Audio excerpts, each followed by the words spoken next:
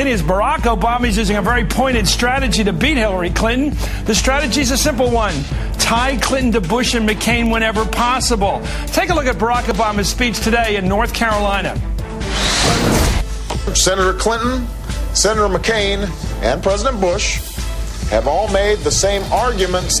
Senator Clinton, Senator McCain, and President Bush have all distorted and derided this position.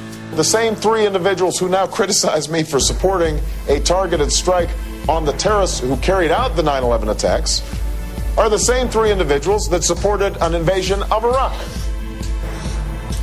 In that same speech today, how many times did Barack Obama tie Hillary Clinton to George Bush and John McCain? 8 times. 8 attempts to paint Hillary as a Bush-McCain replicant. Tonight's big number.